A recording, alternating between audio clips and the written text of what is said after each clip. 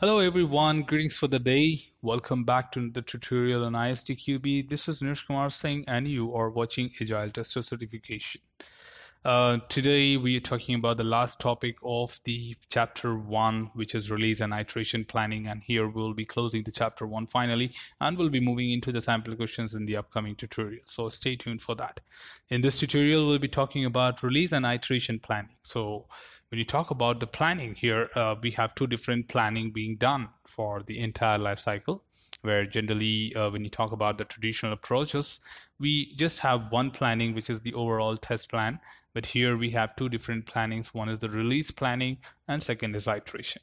So let's get started with release planning first and understand what is different from iteration planning in release planning. So release is actually the entire release, the entire process planning which you do at a very beginning level. But iteration planning is for each iteration, because for us in agile methodology, the cycles are equally important like a project. So you just make sure that you give very good value to the each iteration as well, and we do a proper planning for each iteration as well. So let's get started with the release planning here and understand a bit more detail that release planning defines and redefines the product backlog. Generally, when you talk about a very major stage overview, we are talking about prioritizing or creating the backlogs, which you are going to have the product details like different tasks which are being taken out of the user stories. So that will be created as a part of the product backlog, and generally this will be created with in coordination with the business representative like product owner, or maybe the customer representative who generally comes to do the same job.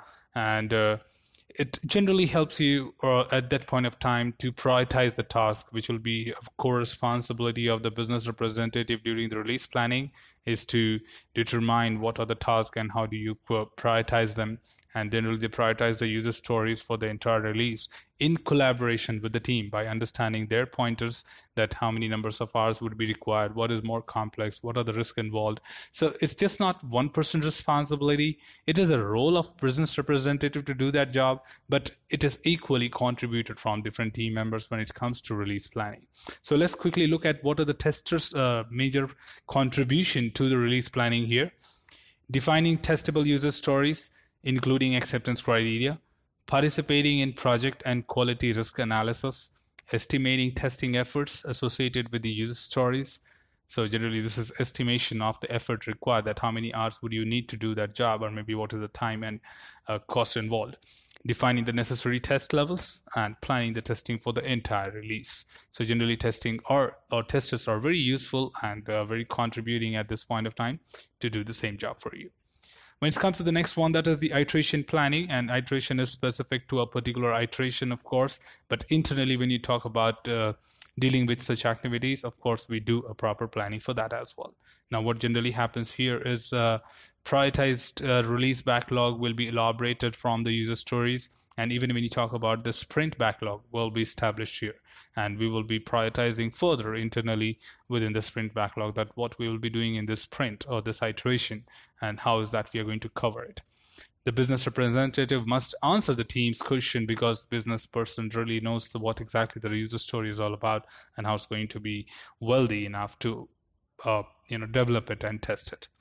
Now here the contribution or major contribution from the testers would be participating in the detailed risk analysis of the user story. Earlier you identified, but we'll be doing the risk analysis here, like how we can mitigate it and so on. Determining the testability of the user stories, creating acceptance test. So in release planning, you will determine the criteria. Here you will start preparing the test.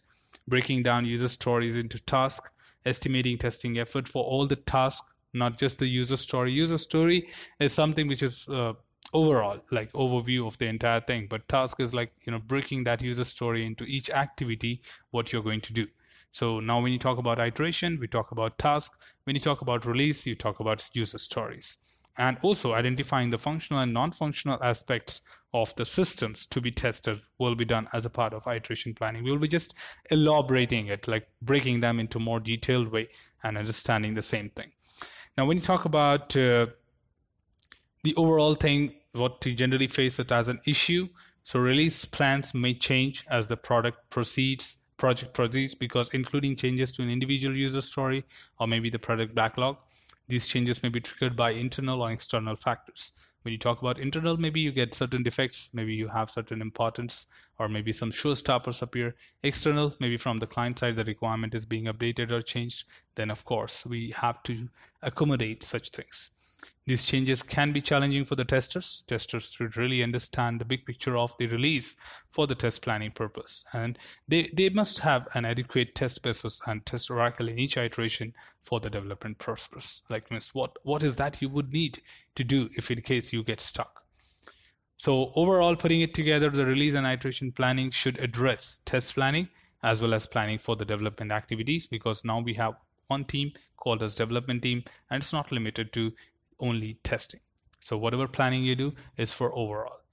Particular test related issues which we generally face are listed here: the scope of testing, the extent of testing for those areas in scope, the test goals, and the reasons for these decisions could be difficult to determine. So you take good collaboration between the team members to determine such things and make it more effective.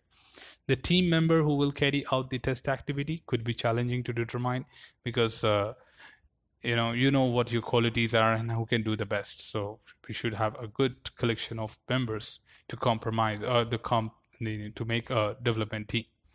The test environment and the test data needed could be another challenge. Generally, when you talk about the timing, sequencing, dependencies, prerequisites, functional, non-functional activities, all are one or the other way challenging things. So we take extra care, extra time for those things. The project and quality risks to be addressed by the number of test cases, by the number of severe test cases.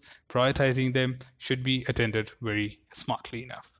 So these issues are very common, not limited to Agile, even in traditional, but it's just that how do you address it the best? And you have put equal effort to manage them or maybe mitigate them at the right time. So we can overcome the risk by understanding the risk, is all I can say.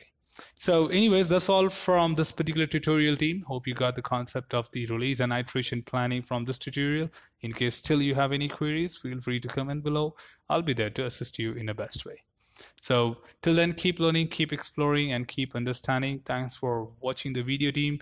We'll be back with another tutorial. Please subscribe to the channel. It will help you to get notified with what we have got upcoming next.